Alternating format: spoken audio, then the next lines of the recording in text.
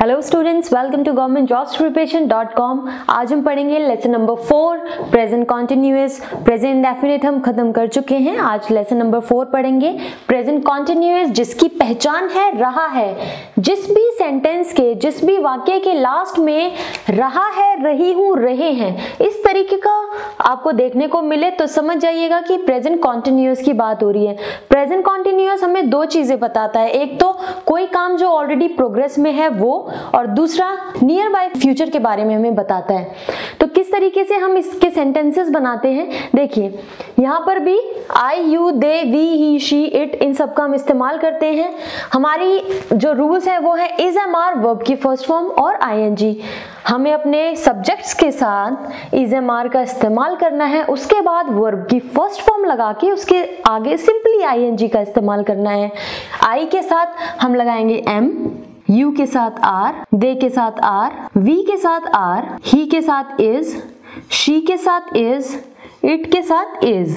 Singular अगर किसी का नाम आता है तो भी हम इज का इस्तेमाल करेंगे, लेकिन अगर एक से ज्यादा नाम आते हैं तो हम आर का इस्तेमाल करेंगे। यहाँ पर सिर्फ आई ही एक ऐसा है जो सिंगुलर है लेकिन उसके साथ एम का इस्तेमाल होता है।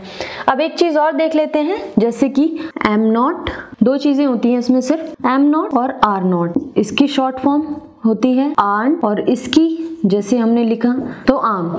अगर आप सोचते हैं कि एम नॉट है तो आर्म्ड हो जाएगा, आर नॉट है तो आर्न्ड हो जाएगा, तो ये गलत है। हम एम नॉट को भी आर्न्ड ही लिखते हैं शॉर्ट में, या फिर आर्न्ड का इस्तेमाल करते हैं। अगर आप इसका इस्तेमाल करते हो तो ये बिल्कुल गलत है, एकदम रॉन्ग। आप इसका भी इस्तेमाल कर सकते हैं एम नॉट के बजाय, और इसका भी कर सकते हैं। आर नॉट के लिए आर्न्ड का ही इस्तेमाल करेंगे शॉर्ट फॉर्म में। चलिए सेंटेंस बनाते हैं। मैं पढ़ा रही हूँ, मैं, आई के साथ क्या लगेगा, एम, पढ़ाना, टू टीच, लेकिन आईएनजी लग जाएगा तो आईएनजी लग गया। आई एम टीचिंग, सेंटेंस पूरा हो गया। हम चोर की धुलाई कर रहे हैं, धुलाई मतलब बहुत जबरदस्त पिटाई हो रही है चोर की, तो वी, कौन धुलाई कर रहा है, वी के साथ क्या लगता है, आर, धुलाई करना। We are threshing the thief badly, we are thrashing the thief badly। Way film नहीं देख रहे हैं, नेगेटिव सेंटेंस आ गया। वे, दे के साथ क्या लगता है, आर, नेगेटिव सेंटेंस है तो क्या लग जाएगा, नॉट। दे आर्ट, मूवी देखना, टू वॉच, बट आईएनजी लग जाएगा। The movie, they art watching the movie. Sophia John के लिए व्रत नहीं रख रही है। सोफिया कोई सिंगुलर है, इज आएगा, सिंगुलर नेम है किसी का। सोफिया इज नॉट, यहां मैं इज नॉट लगाना बताना भूल गई। इज नॉट को कैसे लिखेंगे हम, isn't. Sophia isn't keeping fast for John. Sophia is not keeping fast for John.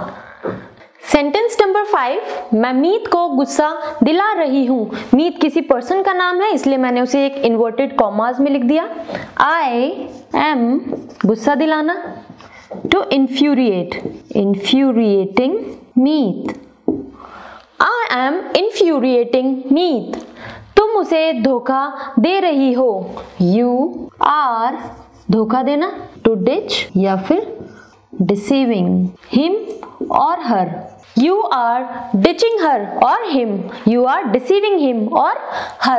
तो फ्रेंड्स ये था लेसन नंबर 4, पॉजिटिव नेगेटिव दोनों सेंटेंसेस मैंने इसमें पढ़ाए हैं। नेक्स्ट लेसन में मैं आपको interrogative sentences पढ़ाऊंगी, positive negative both. तो be ready for the next video. Thank you for watching.